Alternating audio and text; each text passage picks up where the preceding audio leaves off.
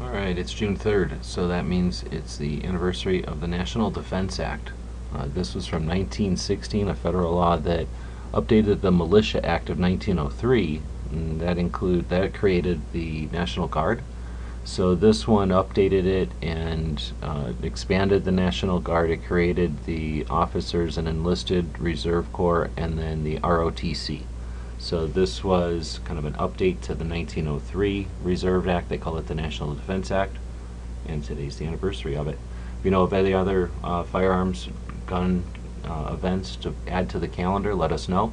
You can check them out over at guncalendars.com, and you can see there's lots of interesting things for the month of June and every other month. So we appreciate everybody who supports our projects. Thanks for watching.